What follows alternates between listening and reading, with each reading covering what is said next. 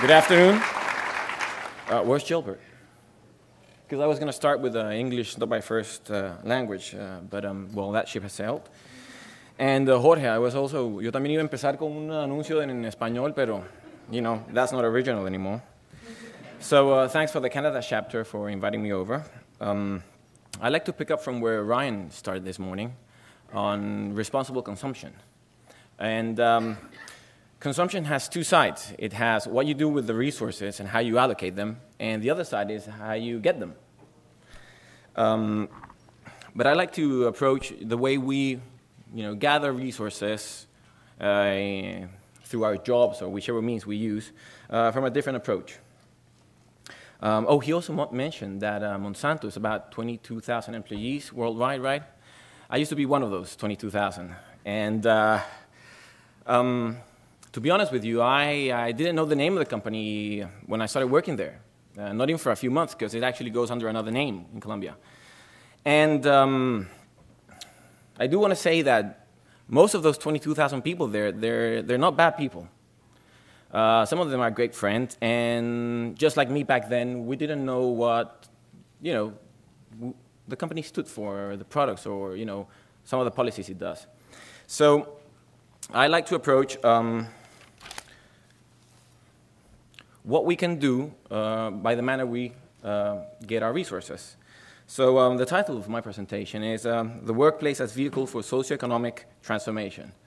Boy, if there ever was an awful title, it's this one.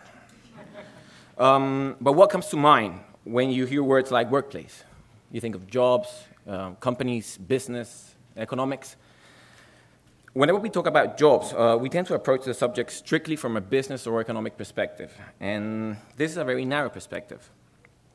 The nature of jobs and companies, understood as individual work and organized collaboration, stems directly from our individual and collective evolutionary needs for self-preservation.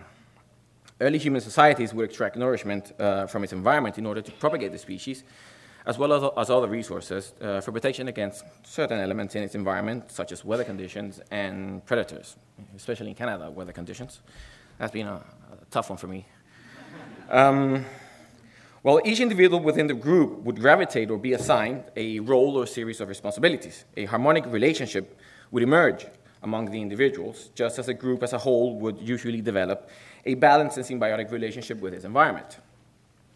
Thus, the social roles, or jobs, as we call them in the current paradigm, and the coordination between those roles can be perceived as the transactional relationship with its ecosystem. This leads us to a broader approach in understanding the relationship between work and the environment. That's the science of ecology. Economics is nothing but an extension of ecology, or at least in my perspective, with the limitation that it approaches production and distribution, excluding the intricate relationship it has with the quality of the interactions with the environment and the quality of interactions between human individuals and groups. That is why economics can't contemplate environmental and social costs, save when they are monetized as fines, bribes, or promotional campaigns. So now that we've bridged ecology and economics, I would like to cross over a concept from ecology into economics, which can give us a new perspective on how we can transform the global landscape from within the workplace, and that is the trophic cascade. The Encyclopedia Britannica describes the trophic cascade as, and I quote, an ecological phenomenon triggered by the addition or removal of top predators and involving reciprocal changes in the relative populations of predators and prey through a food chain, which often result in dramatic change in ecosystem structure and nutrient cycling. The word trophic means of or relating to nutrition, from the Greek trophein, to nourish. Thus, trophic cascade refers to chain reactions occurring across the trophic levels or steps in a food chain of an ecosystem. Now, what is most remarkable of this phenomenon is the profound and large-scale impact that one small, apparently innocuous change can have in altering an ecosystem. In the last 20 years, this phenomenon has attracted much attention from ecologists around the world, and one particular example has been the focus of attention. I would like to share with you this extract from writer and environmental activist George Monbiot on trophic cascade. The classic example is what happened in Yellowstone National Park in the United States when wolves were reintroduced in 1995. The wolves had been absent for 70 years, so the population of deer had built up, for there was no predator to hunt them. They reduced the vegetation in some areas to almost nothing through excess grazing. However, as soon as the wolves were reintroduced, although few in numbers, they were able to immediately create a significant effect. By hunting the deer, they altered its grazing behaviors. The deer started avoiding specific areas in the park, such as valleys and gorges, where they could be hunted more easily. Immediately, these places started to regenerate. In some areas, the height of the trees quintupled in 6 years. Bare land became forests.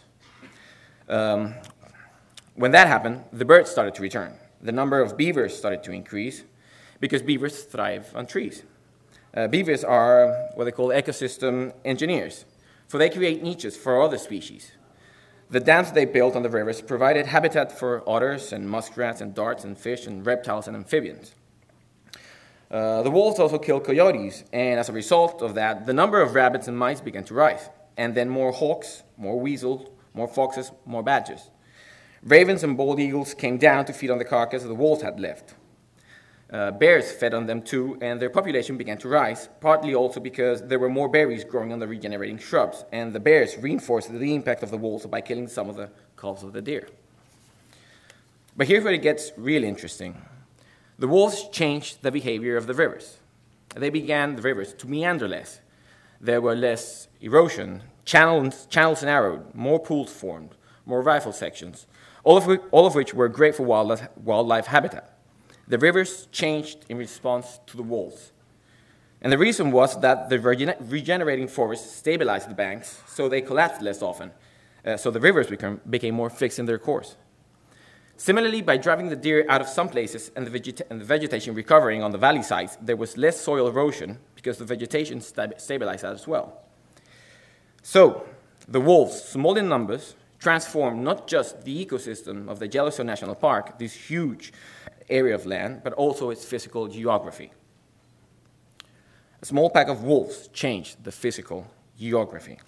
So how does this translate to you, to us, to the workplace? Well, as we mentioned earlier, companies and organizations are just like any other ecosystems in evolutionary terms, in which each one of us is interconnected directly or indirectly, and they are susceptible to the trophic cascade phenomenon.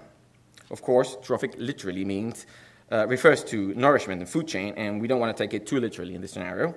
No, we want to understand the dynamics of specific tangible and intangible elements that behave in organizational networks similarly to nourishment along the trophic levels of the food chain. Elements such that are fluid, transactional, and can cause incrementally cascading effects. So which could these elements be? Well, the most obvious is money in the form of personal income, but it's absolutely irrelevant for the purpose of constructively transforming the landscape, for it promotes personal greed more than anything.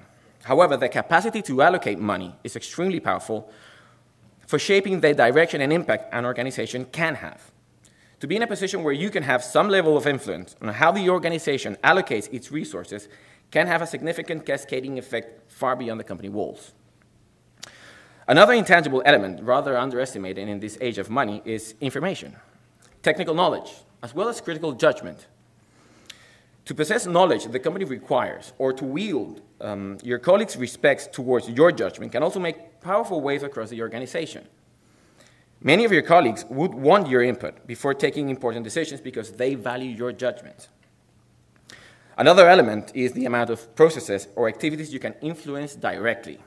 For example, the customer service VP can write all the customer service policies he or she likes, but the actual person face-to-face with a customer or across the telephone can literally make or break the company's sales.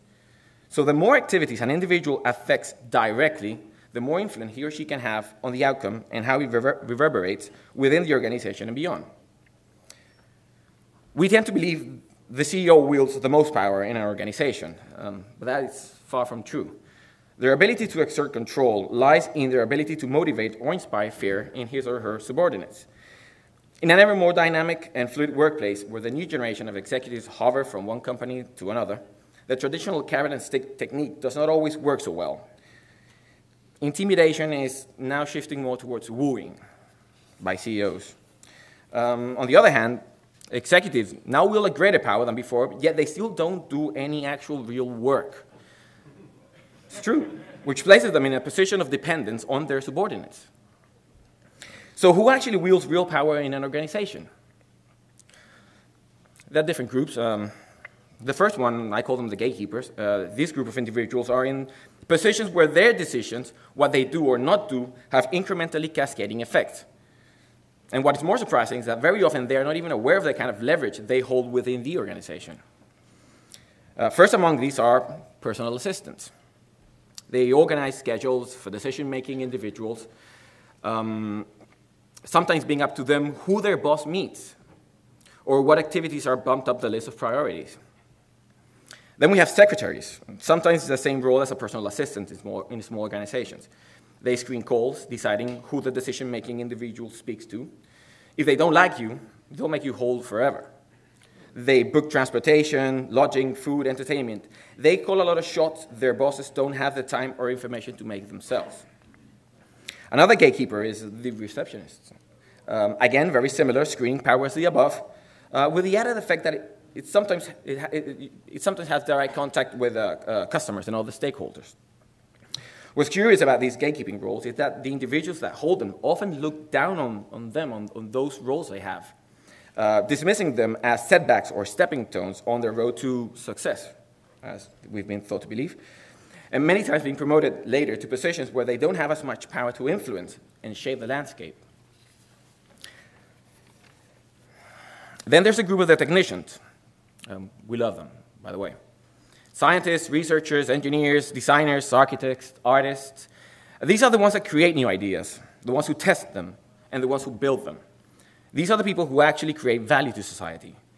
The cascade effect that technicians can create is perhaps one of the biggest among all the individuals in an organization. Just like the wolves in Yellowstone, who were in direct contact with the tipping point species, the deer, technicians are in direct contact with perhaps the element with most significant incrementally cascading effect, and that is efficiency. Efficiency in product design, in aesthetics, in production, in distribution, in recycling, and all processes technicians directly work on. They will not only make organizations more profitable and competitive, but benefits will cascade beyond the organization into society and the natural environment in the form of diminished exploitation of nature and human society. Things like planned obsolescence can be relatively phased out, and things like product durability, expanded functionality, social and environmental responsibility can be ingrained into individuals' values and collective culture as competitive advantages for these organizations. A growing trend in organizations is the use of freelance individuals. In the current paradigm, organizations use them as means to reduce payroll expenses and labor responsibilities, but what they see as a monetary advantage is actually an opportunity to introduce new values and ideas into an organization through an external individual that is not subject to the organization's perhaps obsolete and castrating culture. Finally, there's the key holders, like I like to call them. It's the first group of key holders are the ones that let people into the organization or out of it. These are the human resources personnel. They recruit, they select, they train, and they police individuals that make up the group. The difference between a creative, responsible, sustainable, and profitable organization versus an acquisitive, destructive, and short-term oriented one is the people they hire. Supervisors and human resources personnel have that power, and not just the human resources VP, but the analyst that screens the CVs and interprets the personality tests. They can put the right people in the right places, exponentially multiplying the cascading effect. Another group of key holders are individuals in procurement, or also known as the purchasing department. They look for suppliers, review compliance with specifications and company policy, they request quote, and determine where to purchase. It is important to highlight that not all companies buy from the cheapest suppliers. Many do, but those tend not to survive in the long term. There are environmental and socially responsible organizations sprouting everywhere who offer products and services that comply with buyer specification, ever more and more price competitive. Individuals in procurement departments of the buying organization can channel resources or purchases towards this new type of more responsible organizations. Many green and new technology organizations are struggling because they require resources from mainstream organizations in exchange for monetary resources, but can't replenish them to continue their operations because their transactional volumes of goods and services are not sufficient. Procurement individuals secretaries, personal assistants, and any individual in an organization with purchasing influence can reverse this resource dynamic, monetary and other, creating a cascading phenomenon by making this new type of responsible organizations thrive without endangering their own organization in the long term. So how do you start transforming this ecosystem we call society? How can you transform the dynamic of these modern trophic elements? How can you transform our current landscape? We have seen how a small band of wolves altered even the physical geography of a vast ecosystem. Can we as humans, armed with awareness and determination, change ours? It's curious how in some cultures the wolf is projected to a personality archetype with a negative connotation. However, in nature, wolves are no more or less valuable than any other species in its ecosystem, such as grass or birds. They're all just as valuable for balancing the natural equilibrium. They all need each other for the survival of the ecosystem and thus their own. Just as so, it is in any organization. So don't underestimate the cascading effect you can have from any position or from any kind of organization, be that a company, a school, an NGO, from public office, or as a freelancer, a social worker, or an activist. I want to be very clear with this. I'm not encouraging sabotage, nor am I promoting the current socioeconomic paradigm. We could perhaps consider it as economically productive activism, or just as another form of, another front alongside with other forms of activism. I'll conclude by saying this, though. Nothing I've said so far will lead to a complete paradigm shift. It can reduce some problems and buffer other. But what is valuable is understanding how the trophic cascade phenomenon translates in modern-day organizations, and that is that a small number of individuals, by identifying elements with cascading effects that create chain reactions across an organization, can change the socioeconomic landscape. Furthermore, and I think this is what I really like to highlight, is that these individuals will find themselves in positions with significant influence over production and distribution resources. And history has shown that in times of crisis or revolutionary change, it is precisely those who have such levels of influence over production and distribution who have a greater say in the new direction the world takes.